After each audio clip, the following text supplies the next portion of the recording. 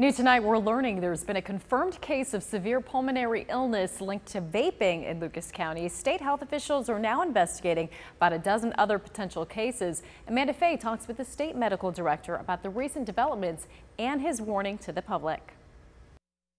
The Ohio Department of Health now confirming 3 cases of severe pulmonary illness likely caused by vaping. 11 other reports are being investigated. This is a relatively new phenomenon that was first identified in a couple of other states, but now has been identified in 25 states with over 200 individuals potentially affected. The health department says of the 3 confirmed cases in Ohio, the patients range in age from 18 to 26 years old and include 2 women and 1 man.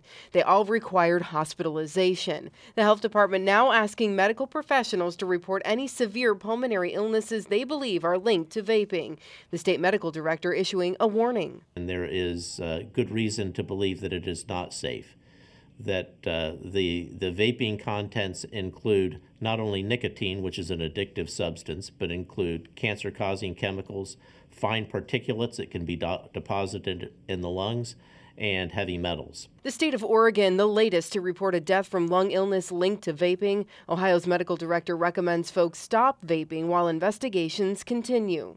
But those who do vape, the CDC has encouraged people to not use any black market products, and also has encouraged people not to use any vaping systems that have been adulterated in any way. State health officials also recommend folks call 1-800-QUIT-NOW for help with kicking the habit. For WTOL 11, I'm Amanda Fay.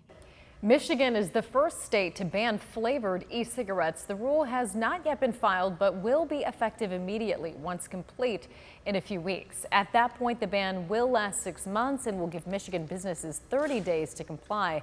The rule can be renewed for an additional 6 months. The governor says it's a necessary step to prevent the younger population from taking up the habit.